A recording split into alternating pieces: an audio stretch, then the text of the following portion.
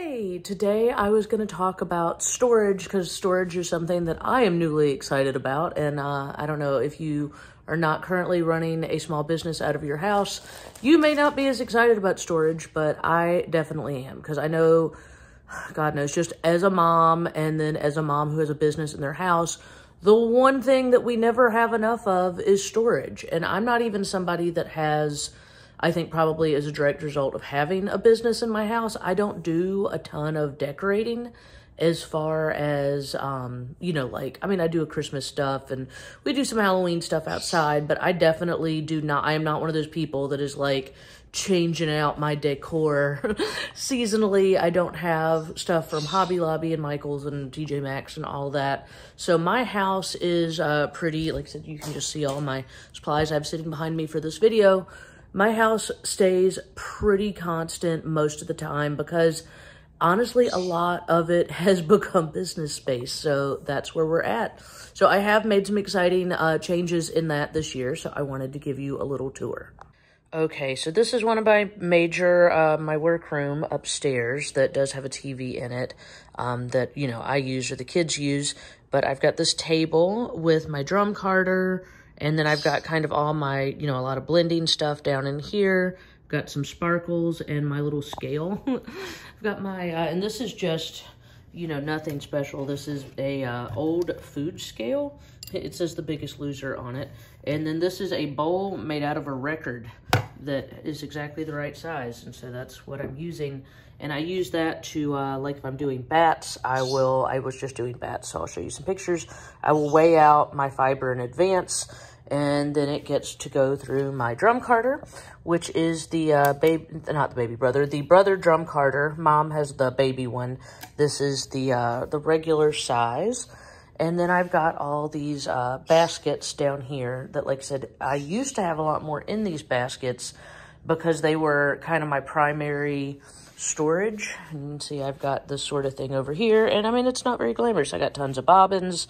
I've got my my selfie stick on a guitar stand I use to film videos. So that's super, you know, high tech. And I have different blending fibers in here, all in bags. And if you really want to see something cute, right here I have, it's Lana. So she wanted to be out where I was at, and I was just blending bats. So she is taking a nap down there under the table. But like I said, you can see everything is bagged up in plastics. And, you know, I mean, it's as organized as it needs to be. And so this is kind of bat blending slash packaging station over here. And from my last video, I have all my little tags. So I've got my tags cut out. And like I said, I was just packaging up stuff. So this is definitely, this surface gets used for many different things, but definitely a lot of packing. And like I said, as I back up, and I really like this room up here. But this is kind of a bonus room in our house that's upstairs. And instead of being, it was definitely more of a kid's room when we moved here. You know, the kids were little, and now, you know, now that they're big and they have all their room that they kind of hang out in more, this has slowly become my square footage, and you'll recognize the rug from a lot of my videos for spinning. So I have my pink rug down here for, you know, spinning demo videos, and then this is where a lot of packing and blending happen, and, you know, tag cutting up and that sort of thing, and puppy napping.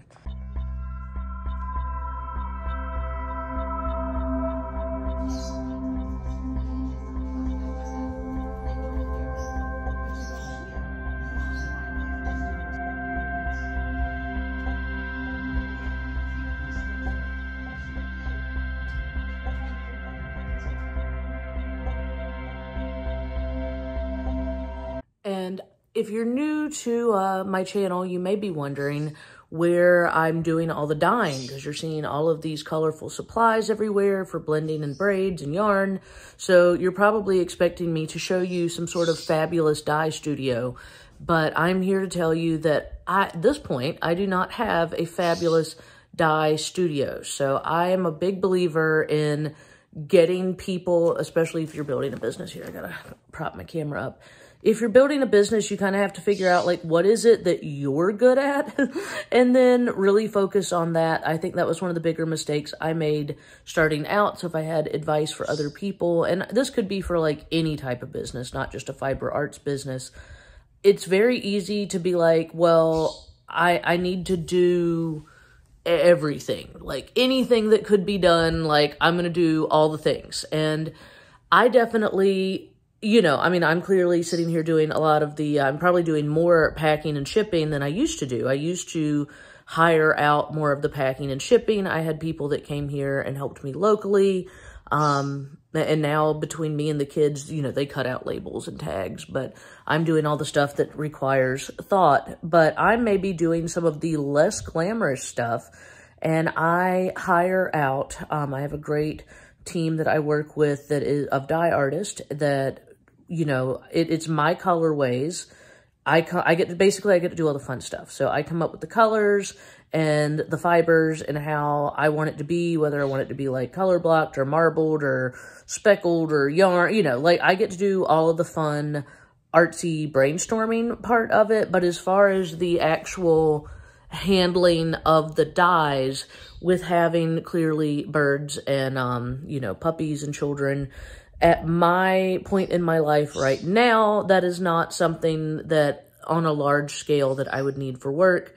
It is something I want to be handling in my house. So for, you know, safety reasons, I definitely outsource to people that I know are artists and pros and really know what they're doing there, which means I get to get exciting things in the mail. So let me show you. I've already cut this open because I'd started putting things up, but this is a new batch of braids.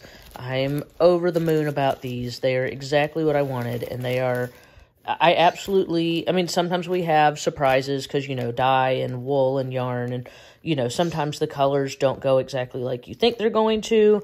This one was exactly what I wanted, so I am thrilled with them. They have a real, like, retro beach arcade with, like, all the carnival lights, you know, like at night, like Ferris wheels and all of that. I just wanted something fun and summer, and, like, so we just took the kids to the boardwalk down at Myrtle Beach, so, you know, I had that on my mind. So anyhow, this is one of my mini bags of braids that I've already put up the rest. But these are Shanico wool this month. I've been on a real Shanico kick. And I think I know I have a blog post on it. Shanico wool is a type of kind of a cross between merino and Rambouillet. They are raised in Oregon. And so it's USA wool, and they have super high standards for the fiber length as well as, what am I trying to say? Fiber length as well as, you know, ethical treatment of the sheep and shearing and all of that. And you can see it is just, I mean, it's beautiful. So I have definitely been on a Shanico wool kit because I bought a bunch of it. And so we've been getting that dyed up, but it's just so lovely. So this is my braids. So basically I get to do the fun planning, and I purchase everything, and I get all the supplies and make sure they're exactly what I want it to be. And then these were dyed up by a talented fiber artist, and then they come to me in the mail, and it's always one of my favorite things. So I guess after my rambly tour here, and I do have me and the puppy need to eat some lunch, and I've got some shipments to get into the mail, to get to the postman.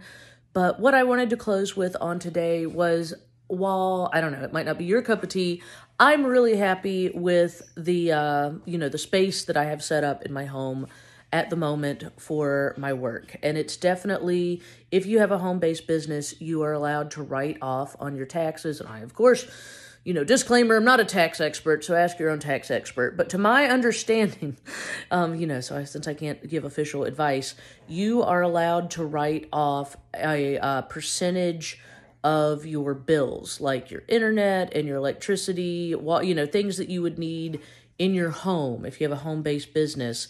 And you can write off a percentage that's based off of the square footage, so like just the physical square footage of those shelves, and then like my desk area, and, you know, so I mean, it can't be your whole house clearly, or just like, you know, oh, it's half the house. Like it has to be measured off and recorded and, you know, vary by the books and all of that. But I have definitely been able to expand my business as my kids have gotten bigger. That's been a big part of it, is when I had two little kids, you know, this big room I just showed you, this was the kids' room upstairs. I mean, it had a baby gate. It was full of toys. You know, I mean, it had like a pack and play, had Disney going constantly. So my business at that time was very much in, you know, in bags. It was vacuum locked up. It was sealed and in those containers and very much put away. So it was something that like I would bring out and film or create, and then it would go back up, and then it would come out, and then it would go back up. So that was a big part of my business, being in a home, and that might be where you're at now, is where it's very like it's up, and then you just bring it out for when you need it.